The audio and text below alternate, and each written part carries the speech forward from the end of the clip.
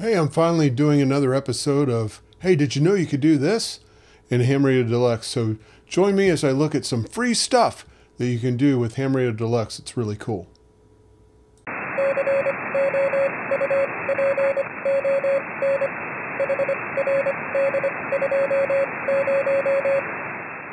I'm Mike, Whiskey Alpha 9, Papa India Echo with Ham Radio Deluxe. If you find this video useful, give it a thumbs up. Don't forget to subscribe and click the notification bell. So in part, this is for all the DXers out there, and my daughter would refer to this as the Relax Fit episode. Giving a shout out to last podcast on the left. But there are some things that you can do in Ham Radio Deluxe version 6.8, which is the currently published version. And it's only going to get better in 6.9. I'll talk about that in some subsequent videos. But one of the things I discovered lately, which I think is really cool, that I wanted to show everybody in case you might want to use it. So we're all hunting something, right? So if I go and look at my awards tracking in DXCC, you know, basically I only need 4 more countries mixed. I'm down to, like, you know, 30 or less than 30 on phone and CW or so. I've got 2,668 mixed countries worked. I need 26 QSL. So the point here is that as new DX comes online and they're spotted, the real key to being successful at landing the new country is to get there before the pileup builds up, right? So you got to be quick to beat them at the punch. And one of the ways you do that in Ham Radio Deluxe logbook is to set up the alarm. So I'm going to show the work status indicator alarms. You could use alarms, but I would just say that if you use the alarms, you have to build up lists of wanted countries or whatever. And with the version 6.8 we did a few years back, you don't need to do that anymore. You just click band or mode for DXCC, state, and so on. So in the next version, there will be an @no column, or kind of as your mixed column if you want. So I've got this set to go to email, right? So the challenge with that is that Google and Yahoo and several other email providers decided they were going to lock down security recently over the course of the last couple of years, and they require either application passwords or you have to give access to lesser secure platforms and all that to use their email platform. So what I'm using here is something called SMTP2GO. The cool thing about SMTP2GO is that it's free. So you can send outbound email using SMTP2GO. So let's pop that up and we can take a quick look at it. Hey, let me toss in a quick message. You need stuff, and we want to help you find it. Go to Amazon.com/shop/Ham Radio Deluxe, and you can find everything from interfaces for your radios, ICOM gear, Yaesu gear, rotors, antennas, networking for home, labels that work with our program. You can find station PCs. I get this question all the time. You can get a really beefy computer for under $330 that comes with Windows 11.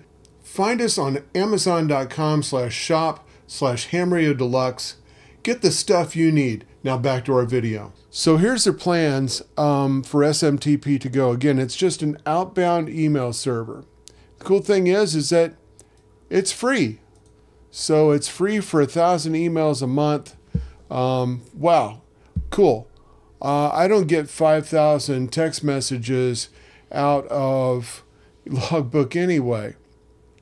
So that's the first thing is that, you know, and I don't get any royalties out of this, but if you want a good outbound email service that's not Google, Yahoo, or whatever, because maybe you're having trouble with getting the email alarms to work, then just go set up SMTP2GO like I've got right here. All right. Then beyond that, Verizon. So down here you see this note about, you know, you can click this link here and it will take you to a page that shows you how to send an email to the text messaging address of your phone. So it's like phone number at vtext.com or phone number at txtatt.com or whatever it is in your country or location. So basically takes that email and sends it to your phone as a text message, which was great, except that Verizon and AT&T in the United States, and I think T-Mobile as well, they're doing away with all of that, what's called their email to SMS gateway. Those things are all going away. So you got to have some kind of a different solution for that, right? So one of the things I've found that I think is really cool is something called PushOver. And so PushOver is an application that you load on your phone. You can load it on your iPad. It's outrageously, cheap. I mean, it's a $4.99 one-time purchase. Let me show some screenshots of what that application actually looks like when Ham Radio Deluxe sends a text message. So first of all, and these are just screenshots, but this is the main screen from my iPhone.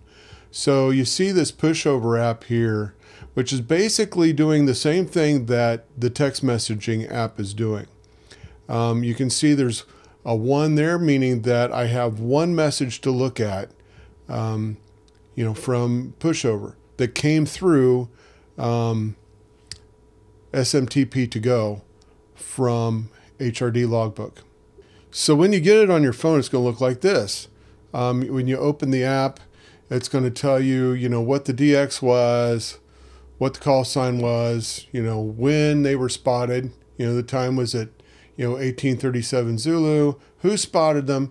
I mean, this is cool. So basically, for $5 for an app on your phone, you can, and a free email service, you can basically set this up so you can go and work somebody. You're notified. And look, here's this last one up here, PZ5RA. I was notified at 1837. At 1840, I've got them in the log. Isn't that crazy? So, I mean, don't miss any new ones, and I need all the ones I can get at this point. Don't miss any new ones, but consider using PushOver. I'm going to put them back up on the screen here again for a moment. PushOver, that's the mobile app. It also runs on an iPad. You can also log in and you can see these things on a browser. But if I'm sitting at a browser, I'm going to be seeing HRD logbooks DX cluster anyway. But this is free. The email service is free, and it's pretty cool. So don't miss the new DX that you need when they're spotted on the air. Beat all the rest of us to the punch and get that station in your log. I'm Mike, Whiskey Alpha 9, Papa India Echo from Ham Radio Deluxe. Good DXing.